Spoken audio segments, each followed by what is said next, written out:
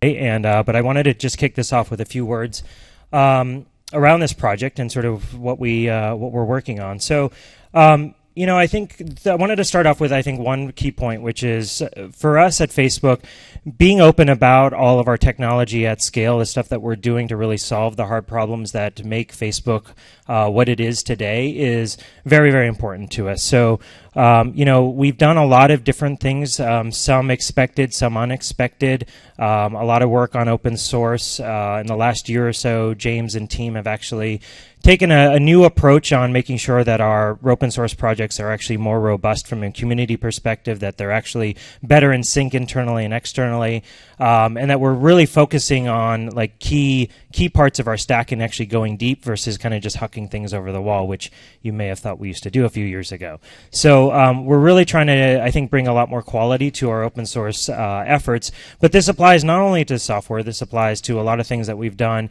in other parts of our infrastructure. So a couple years ago, we did and open sourced all of our hardware and our data center design. If you follow the Open Compute project, you can see a lot of the stuff that we're doing to build and operate some of the most efficient, some of the fastest performing, sort of the most flexible compute, storage, networking infrastructure that runs Facebook. And today we actually are 100% OCP in our data center. So what we design and what we talk about and what we run in the project with the community is actually what is the backend and what runs Facebook today. So we are, we build this stuff and not huck it over the wall. We actually have to make it work at our scale.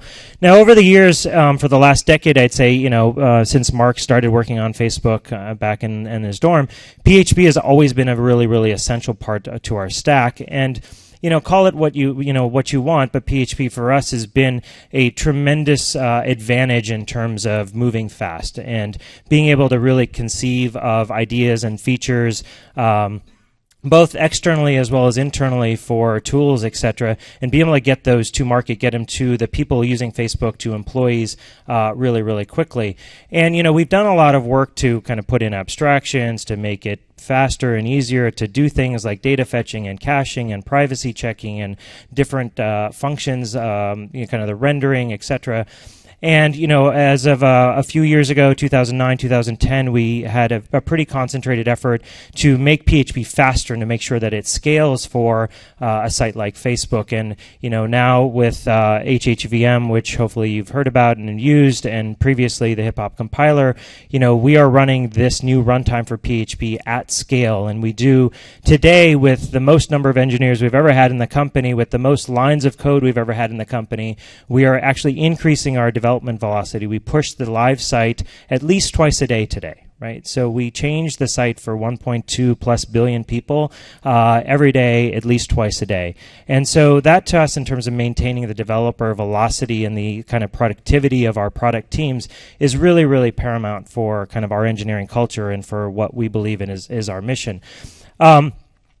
So how did we get here? Today we're going to talk a lot about Hack, and Julian and team are going to go into a lot more cool details. And just heads up, I had nothing to do with Hack, so I take no credit, just like James. So you will hear from the team. I'm not part of that.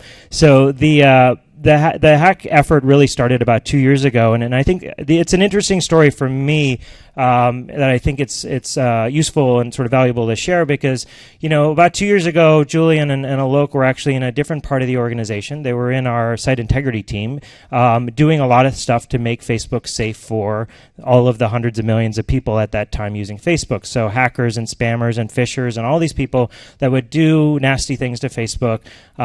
Julian was part of a team that does a lot of crazy hard work to keep the site safe. And, and Julian was working on kind of a bunch of tools, trying to doing static analysis and a bunch of stuff for our code, looking at ways where engineers who were building products were unintentionally harming, users or themselves. They were just, things that were kind of sprouting up, and we were trying to do this asynchronously, where we'd run these analysis tools and then open tasks and chase people down. And at some point that becomes a losing battle, right? Because you get to be at a scale where your velocity, your changes, the number of engineers, you can't keep up with this churn. You're always lagging the vulnerabilities that may be getting exposed in the code. So Julian and Alok kind of went off and said, okay, well, we got to do, one better here, and let's start working on, a new system. Let's think kind of crazy here. What could we do? And there was this, notion of a strict mode that they were trying to do, playing around with. They didn't want to do boil the ocean, sort of like, we're going to just mandate this to be like something that we flip the switch and every developer at Facebook has to now start coding this way. They worked really hard to kind of build something that really met the requirements of the problems that they had identified in our code base and what they were seeing and what they had to fight day to day. And then they kind of put it out there. They then went and had a conversation with the HHVM team, who at that point didn't exist, right? The HHVM team was still working on something that had not been put into production. So they were actually going, head to head with their own sort of challenges of getting HHVM to a performance point where it was able to replace the previous compiler. And so the teams kind of worked together, and the Julian and Alok kind of started investing more in this. We put a bigger team around this. And what was cool about this is that, we didn't ever have any sort of, management decree to do this. We didn't have some like architecture board that got together and said, this is the way Facebook's going to run. We really had two folks who cared a lot about making, the lives of developers here more productive and safer, and us being able to maintain this philosophy and this culture of moving fast. And they built something that was just hands down better than the world that the developers were living in at that time. And naturally, everybody just started peaking up interest. We started doing more education. These guys were really, really receptive to feedback, and they got a ton of gnarly feedback about what Hack was and wasn't, and sort of educating the whole team. So to me, it's, and we are, here, and you'll hear a lot more about what it has to offer and a lot more technical details today. But I think this story highlights to me a couple things, which is, one is, for us, this didn't take a big team. This started off very, very small. Two is that this was something where these guys were allowed to just sort of go off and be bold and try something that was going to be pretty disruptive to thousands of engineers here at Facebook. They actually took a lot of feedback, found a really, really nice solution, and built something that was strictly more valuable and better for engineers. And engineers over time just wanted to be in this world and not the old world. So there was no kind of management or centralized decision making or anything in here. These guys went off, strictly just built something that won the hearts and minds of all the engineers at Facebook, and here we are. The other thing that I think you'll hear about today, which is beneficial of Hack, is that it is a try before you buy, right? It is something where you don't have to wholesale flip everything over. You can start experimenting, and it applies for people who have small code bases, big code bases, small teams, big teams. And I think that's a really nice process. It's not sort of a jarring experience to get onto Hack. Now that being said, the only thing I'd sort of maybe wrap up here with is the stuff that we really care about related to Hack and HHVM and some of the other stuff that's going to come out over the coming months here really is all about us maintaining developer productivity and developer safety, right? Because we have a growing team. This team is around the world. We're working on lots of different features, lots of different apps, and we really want to make sure that the engineering organization continues this pace of sort of productivity and sort of being able to build stuff and ship stuff fast. So there's a lot of investment that we put into sort of developer infrastructure that I think has a pretty positive ROI for us. It's a core competency that we really believe in, and all engineers at Facebook care about this, whether it be developing their own tools or being part of this core team. It is part of our of sort of what our focus is.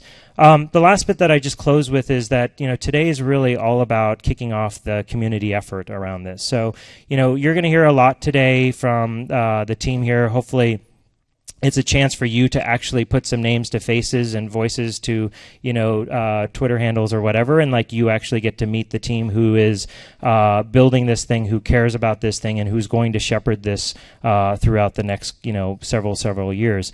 But it is very, very early, right? And we don't want to do this alone. We think this is actually and has had a pretty terrific impact inside of Facebook, and we really think this is going to be valuable to the broader community. But we really want everybody's help and feedback here. It is very, very early, and we need everybody's help. So, ask questions, voice your complaints, gripes, all of that, to Julian. Actually, he's great. We want to learn. We actually want everybody to help here. So, just enjoy the day. There's a lot coming at you in terms of content. And if you have questions, please speak up. Thank you all.